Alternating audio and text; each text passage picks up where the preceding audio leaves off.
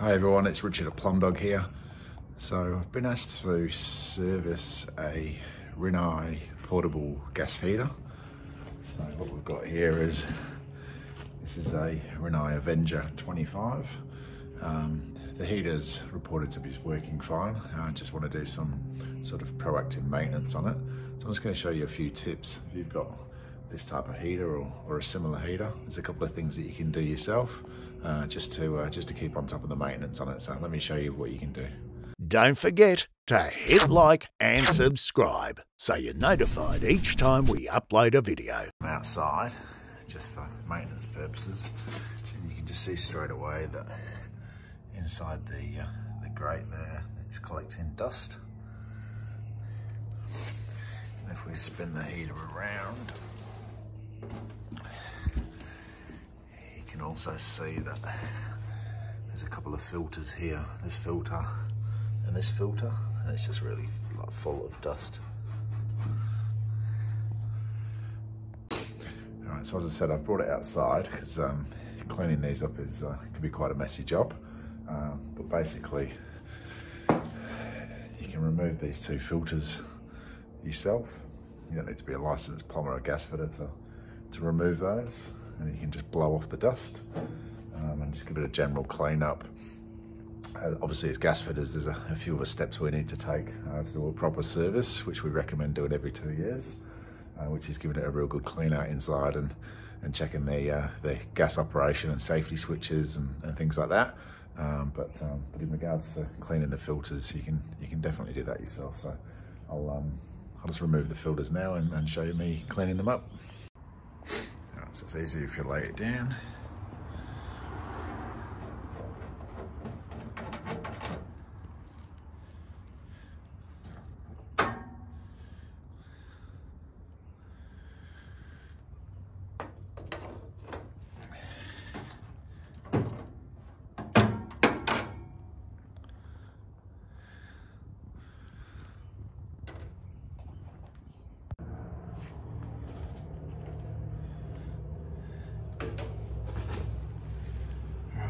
We use electric blower, but you can use a vacuum cleaner, which does the same job.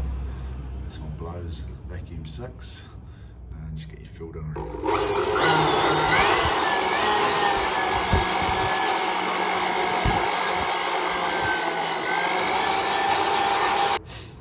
If you get a dry paintbrush, you get all that dust out of there. Out of the gauzes.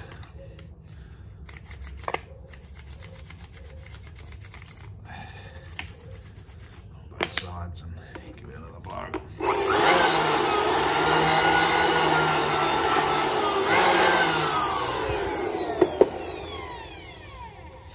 You can actually rinse these through with cold water and just let them dry. It's like a plastic mesh, just to get everything out. Sometimes you just use a cloth and some spray just to really get it out, clean all the plastic up.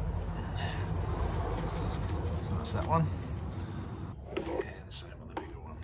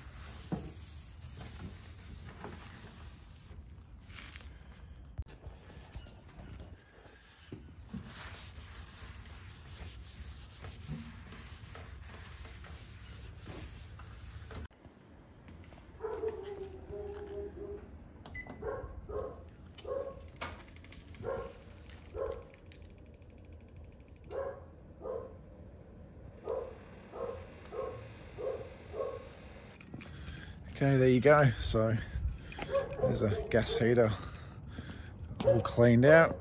There's a couple of tests that I did sort of off camera. I just tested the bayonet was gas tight, tested the anti-tilt switch, checked the safe operation of the heater and what have you. But I just wanted to show you those few tips of cleaning the filters that you can potentially sort of do yourself. Okay, thanks for watching, guys. We'll catch you on the next video. Goodbye. Hey, where are you going?